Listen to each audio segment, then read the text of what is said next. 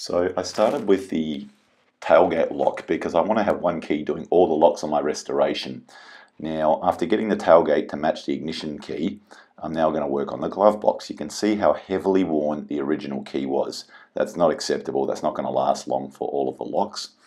And originally I was looking at this going, what's going on? Because I couldn't get the lock out, and I sort of understood that that little silver tab on the top, which is marked Oben or Uben, or apologies for the terrible German, I couldn't get it out. So I did a little bit of gouging with a fine tool, and then simply the pin comes out and the lock slides out very easily.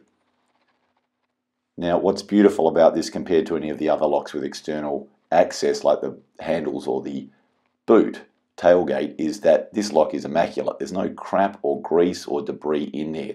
What is also interesting is there is actually only 5 leaves in there. So it is the same pattern of leaves or wafers, but there's only half of them, probably because they thought, well, it doesn't need to be as secure. So to reprogram these keys, as you've already seen, all you need to do is know which pattern you need. Now, this is my ignition key. I've got 3 of the keys. It does not currently fit because it does not fit those wafers. Having done the tailgate, I know what the pattern is, and I've written down the external 10 leaves in order, and the leaves are numbered 1 to 4, although in later models they were numbered slightly differently, I believe. But they are analogous, and you can swap, for example, a number 1, I think it was with a 65, if you happen to have that set up. So the old key's fitting, the new key is not, because it's not coded yet. So what we're going to do is we're going to take out the existing leaves, we're going to see what they are, and then we're going to put the last 5 leaves in for our known code that we've done on one of the other locks. As you'll have seen in the other videos that I've done, you need to know that pattern, and that's done. That can be done without knowing what it is. It's just trial and error. So you can see how they're all clean. The number of the leaf, which you'll see up close later, is written on that little tooth hanging off the side. Now, each of these leaves in the little circle there has a small spring attached to it, and that's what pushes them out when it's not having the key in position.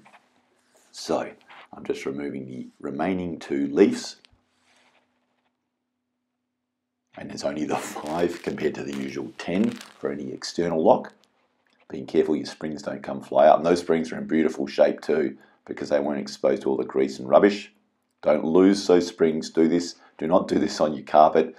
Do it on a nice clear area, because if things fly off and you do not have spare parts, you're in trouble. Now, to do this job, you're either very lucky or you want to have a few spare handles to take out some spare leaves. Now, for example, I know that this last one was matching to that code. So that can go in, that's fine. But for example, if you've got 5 leaves, and the leaves are from 1 to 4, you're probably not going to have the combination you need. So there's an old lock. This is horrible. It's an external door handle lock. It's the same leaves.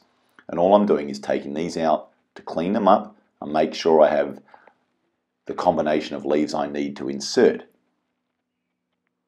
So you'll see in a second, these will clean up. I'll show you the numbers. And again, if you're just doing this manually, because this is the only lock you want to do, it is a simple trial and error thing that will only take you about 20 or 30 minutes, I reckon. So there's a horribly grubby leaf. You can wash this however you want. I'm lazy, so I just put it on the polishing wheel. Do it a few times and they come up nice. And what I'll show you in a sec is, for example, where the number is written. So there's leaf number 1. So you may need lots of 1s. You may need a combination of 2s and 3s. Just working your way through, and I'm gradually inserting them into those final 5 slots in the combination that I know. So that's an example of a grubby spring that's flowing out.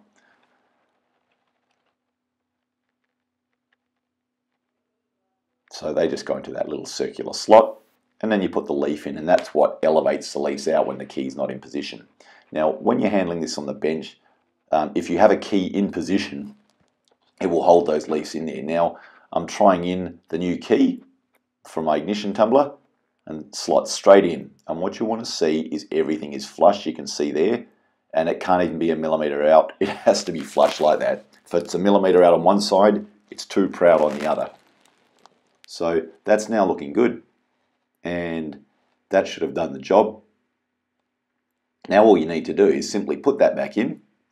You can see that it spins around, and then I'm ready to put that little metal tooth back in there just to hold it in there. So just simply pushing that back in. And now this is another joy-inducing moment in that the key now works, the new key, of which I have 3. In contrast, I'm just trying all 3 keys there, and one of which is the valet, which won't fit.